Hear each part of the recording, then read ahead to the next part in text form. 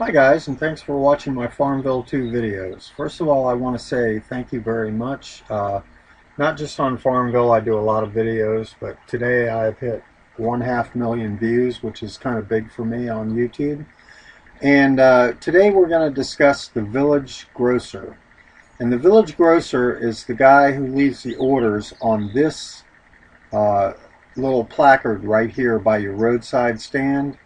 And he shows up once every 24 hours and leaves a little order there. Now, you can see his orders by clicking on the placard itself, and it's going to tell you what you need to make or sell. And also, if you go into your market to go and sell something, he's going to show up as the top 3 things along there. So typically, if you have the orange, then you have something that he wants you to sell. And if you have the gray like that, you don't have the item that he wants you to sell. So in this case, we do have mangoes. He wants 5. We have more than 5. So I'm just going to go ahead and give him the 5 mangoes. And we sell those. And you're going to get one of these order complete. And it's going to tell you that you've earned 15 XP and 15 points, or however many points for that particular item he wants you to sell. I'm going to go ahead and share those points out so that people can get them. So now we've got a check mark next to mangoes, and we've got 1 fine sheep fleece. So let's go back over here to the market. I can see I've got 518, so I'm really not going to miss one. So I'm going to go ahead and sell that. And we're going to go through the same song and dance with the 15 XP, 15 points. We can share those points, and I will. And now we have 5 flowers. So here's the thing on the 5 flowers. We don't have those. So let's go to the market here. And you see, sell 5 more of these to complete my order. If you click on that, absolutely nothing happens. So we'll click out of that. I'm going to go right back here to the Village Grocer orders. Now, I could make those on my own, but what if I kind of, go into a mind bend and end up making something else because I forgot exactly what it was? So the best way to do the exact thing is to go here and hit Make It. That's going to take you to your kitchen, your crafting kitchen, and it's going to put you right on the product that you need to make. Fortunately, I have enough rye here that I can make those flowers, so I'm going to make 1, 2, 3, 4, 5, I think he wanted.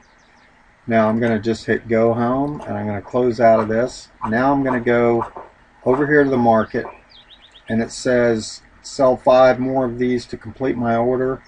And if I close that out and go to his little sign right there, it's going to say sell it. Now the reason it says sell it rather than make it is because you have some of these in stock that you can sell. So I'm going to go ahead and click through the, and as you've noticed, I've come through the billboard for this. I'm going to go ahead and click that, sell it. And I'm going to go ahead and sell his 5 that he wants. And I'm going to click sell.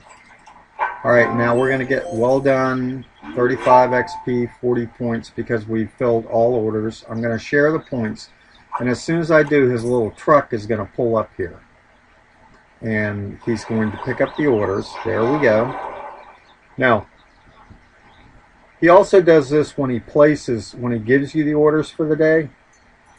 It's just, I didn't catch that in time for this video, but yeah, it's kind of neat. You don't really have to do the Village Grocer orders.